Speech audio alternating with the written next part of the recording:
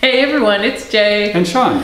And this week we are talking about what's new on Netflix. It is the neither rom nor com, but I don't know what other genre it fits under. It's called The Half of It, and it's now released on Netflix.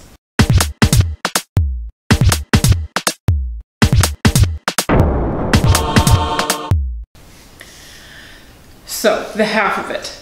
Going right in, just based on this young cast, I thought it was going to be a lot more like To All the Boys I Loved Before. It was not. Did you like The Half of It? I thought it was okay. It didn't grab me. Okay. But I'm not the target audience. I mean, probably not. Far from the target audience. Oh, far from it, eh? Yeah, I think so. Okay. About 25 years away from it. Oh my gosh. I know, it's terrifying. Shocking. Okay. So it is about some kids in high school. Ellie Chu is our young protagonist. She is a social outcast except for the fact that she writes essays for hire. All the kids, it seems, in her high school seem to employ her services, and even the teachers are in on it. And totally okay with it because it sure beats reading essays that suck. I had a little trouble with that part, let's just say. Yeah, it's a bit spongy, but it's a small town, so who knows? Maybe they really don't care about their jobs, and there's a joke about the union, God being afraid of the union. So, yeah, maybe they're secure. Maybe they really don't care. Maybe they really don't care. So, Ellie lives with her dad, who seems to be in a deep depression. So she is doing his job and she's writing for money so she can pay the bills. And she's hustling pretty hard. And one day, when the power company has just threatened to cut off their power supply, happens to be the day that a football player asks her to write romantic letters to the most beautiful girl in the school, Aster. It's pretty convenient. But also she wouldn't have written those letters if she didn't really need the money. So yeah. It's because morally, that's not just cheating. It's like those are supposed to be personal. And to be fair, he does suck at it quite a lot. He does. He needs the help. He does need the help. But the problem is that Ellie is so good at it. She is too good at this job. So Aster actually does start paying attention to this, football guy, even though she is dating the most popular guy in school, who's an ass. He really is. Yes.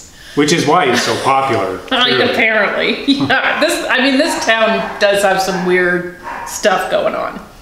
But anyways, her letters back and forth, written letters, y'all. Handwritten, yep. Handwritten letters go back and forth, and Ellie is so witty, and they just are like, twinsies, having a twinsy moment where they get each other, they reference the same authors and thinkers, and it's a beautiful thing, except for when she finally consents to a date with this guy, and he's a complete disaster in person. Yeah, because he's got nothing to say because he knows nothing about any of what's going on. They have nothing in common. He has not even looked up these things that he's apparently quoting. He can't talk about any of them. And he's about as good in person as he is on paper. Even though he's like a sweet guy, but he really is not that deep a thinker, I think. So, then the, beautiful young woman Aster is wondering what the heck is up with this guy.